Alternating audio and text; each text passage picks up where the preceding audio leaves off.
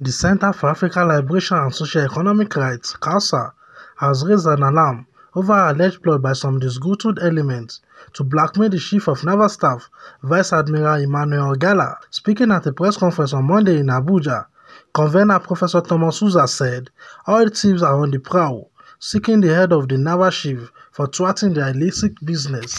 The allegations of corruption, crude oil theft, and procurement fraud leveled against the Chief of Naval Staff are a manifestation of the slander campaign orchestrated by those whose illicit businesses have suffered setbacks as a result of the improved operational efficiency of the Nigerian Navy since the appointment of Vice Admiral Emmanuel Gala as the Chief of Naval Staff. Oil thieves are on the prowl, seeking the head of the Chief of Naval Staff as a means of getting him out of the way so that they can continue with their illicit trade. The allegation that the Chief of Naval Staff received monies in exchange for granting passage to vessels loaded with stolen crude oil remains a figment of the imagination of the promoters of the story. It must be noted that the tangible gains recorded by the Nigerian Navy under the watch of the Chief of Naval Staff go down in history as one of the best eras in the annals of the Nigerian Navy.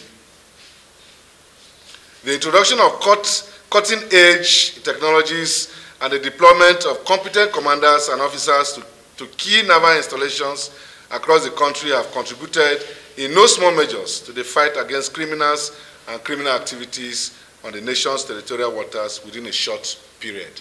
We wish to use this medium to call on the Department of State Services to diatribe capable of undermining the tangible gains recorded by the Nigerian Navy in addressing crude oil theft in the country.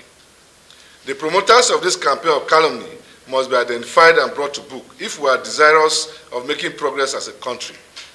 Given that the major source of revenue is crude oil, there is no doubt that those behind crude oil theft have resources at their disposal to undermine the efforts of the Nigerian Navy. As such, they must be identified and brought to book.